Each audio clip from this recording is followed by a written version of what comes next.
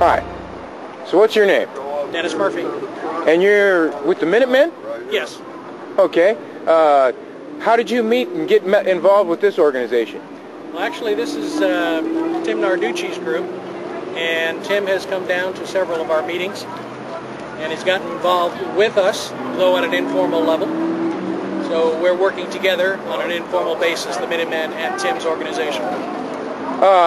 About how many Minutemen are there in the state of Nebraska? I mean, we're pretty much right in the middle of the nation here. Right. Right now we have somewhere between 200 and 300. Okay. Now, are some of those members going to overlap between Tim's group and your group, or? Oh, yes. So they're kind of commingled there a little bit, huh? Some of them indeed overlap, others do not. Have you sent men down to the border yet? Well, I personally was there in 2005.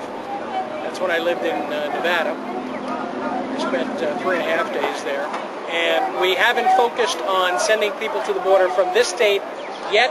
We do have an event coming up in October, but most of the people here are involved with working with the projects that we have here locally. Okay, and what kind of projects are those?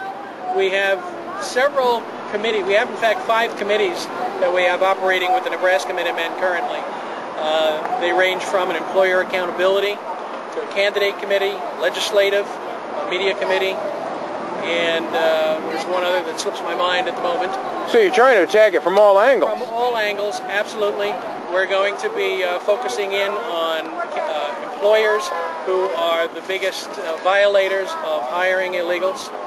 We're going to be posting on our website all of the candidates throughout Nebraska with their particular positions with respect to illegal immigration and this entire issue, so that the voting public has a full awareness of where their politicians stand, both the incumbents and the challengers. Legislatively, we will be submitting legislation at both the municipal, county, and the state levels through our state unicameral that will help to enforce immigration laws at the state level. And do you have a website address for the Minutemen organization? It is www.nebraskaminuteman.com. So Minuteman, M-A-N. Okay. And you can also arrive at our site through the national headquarters, which is www.minutemanhq.com. When you get in there, you simply click on Nebraska or whatever state you're interested in, and it takes you to that particular state. All of this has probably got to take a little bit of money. Do you have fundraisers, or do you have people that are backing you because they're concerned citizens like you, or how's it work financially? At the national level, they've been doing some considerable fundraising, obviously, as far as building the fence along the Arizona border. At the local levels, literally it's just all donations and money out of our own pockets. When I started the organization here in Nebraska with the blessings of the national organization, literally everything, all the efforts came out of my own pocket. Now we have other members that are participating and donating funds, so we are starting to get help from the general community. It sounds like you're moving forward. Oh, we're absolutely moving forward. Let me ask you this. The crisis, if you will, do you envision a day when your organization might not be needed? I pray that that's the case. I pray that indeed this issue will be resolved in a manner that we in the Minutemen want to see it resolved.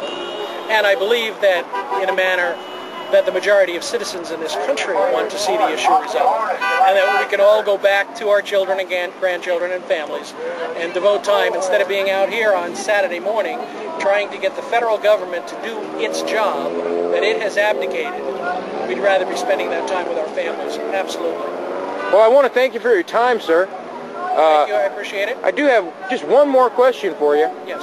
The main consideration, or the main theme of this demonstration seems to be secure the borders. Yes. How exactly would you go about doing that?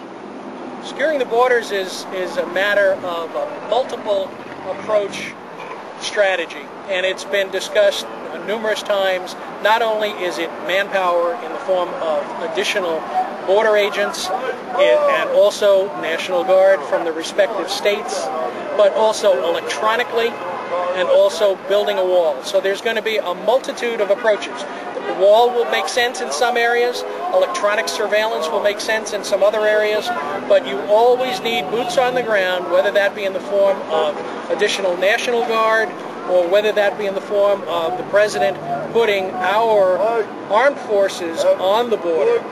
Some combination of that is what's going to be necessary to secure our borders. Thank you, sir. Thank you. Thank you. Nice to talk to you. Likewise. Good day.